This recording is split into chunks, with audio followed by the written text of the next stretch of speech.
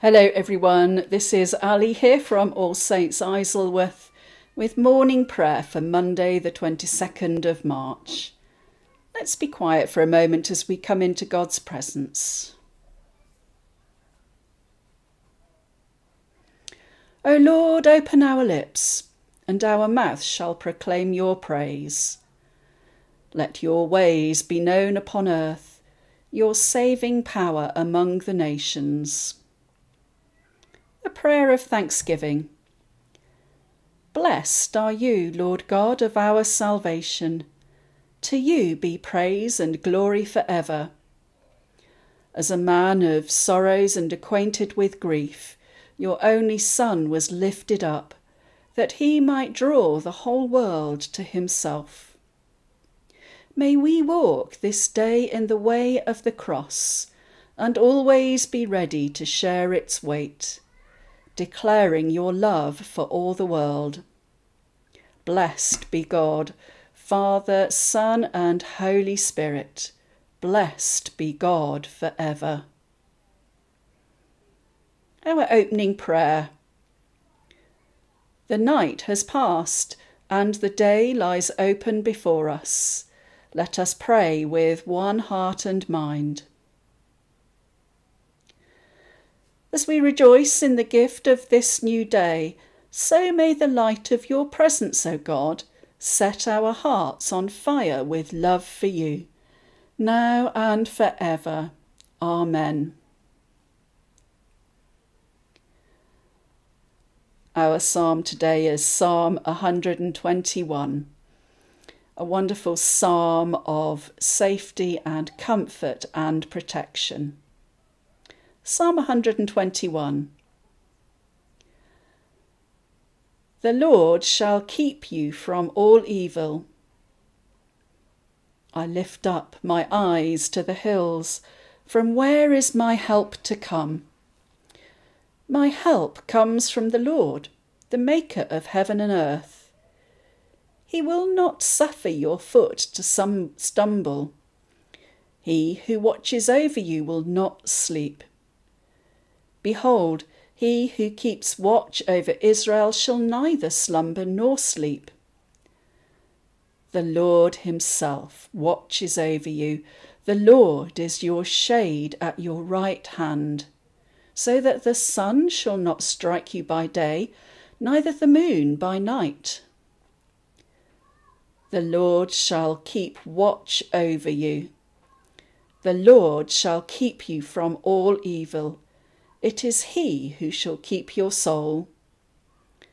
The Lord shall keep watch over your going out and your coming in, from this time forth for evermore. The Lord shall keep you from all evil. Lord, ever watchful and faithful, we look to you to be our defence, and we lift our hearts to know your help. Through Jesus Christ our Lord. Glory to the Father, and to the Son, and to the Holy Spirit, as it was in the beginning, is now, and shall be forever. Amen. Our New Testament reading comes from John chapter 11, verses 28 to 44.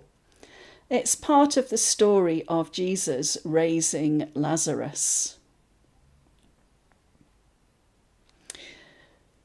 Martha went back and called her sister Mary and told her privately, "The teacher is here and is calling for you." And when Mary heard it, she got up quickly and went to him. Now Jesus had not yet come to the village, but was still at the place where Martha had met him. The Jews who were with her in the house consoling her saw Mary get up quickly and go out. They followed her because they thought that she was going to the tomb to weep there for Lazarus. When Mary came where Jesus was and saw him, she knelt at his feet and said to him, "Lord, if you had been here, my brother would not have died." When Jesus saw her weeping, and the Jews who came with her also weeping, he was greatly disturbed in spirit and deeply moved. He said, "Where have you laid him?" They said to him, "Lord, come and see." Jesus began to weep. So the Jews said, "See how he loved him." But some of them said, "Could not he who opened the eyes of the blind man have kept this man from dying?" Then Jesus, again greatly disturbed, came to the tomb. It was a cave, and a stone was lying against it. Jesus said, "Take away the stone." Martha, the sister of the dead man, said to him, "Lord, already there is a stench, because he has been dead for 4 days." Jesus said to her, "Did I not tell you that if you believed, you would see the glory of God?" So they took away the stone. And Jesus looked up and said, "Father, I thank you for having heard me. I knew that you always hear me, but I have said this for the sake of the crowd standing here, so that they may believe that you sent me." When he had said this, he cried with a loud voice, "Lazarus, come out!" The dead man came out, his hands and feet bound with strips of cloth, and his face wrapped in a cloth. Jesus said to him, "Unbind him and let him go."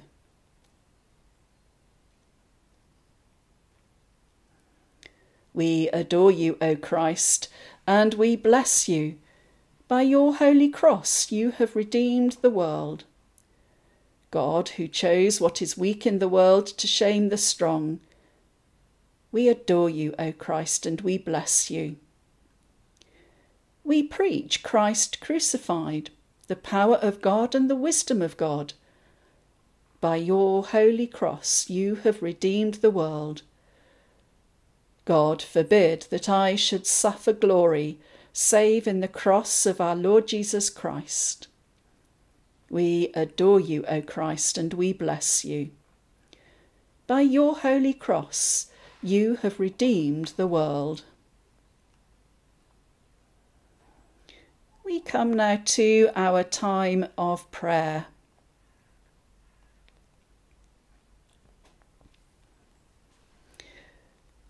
With faith and love and in union with Christ, let us offer our prayer before the throne of grace.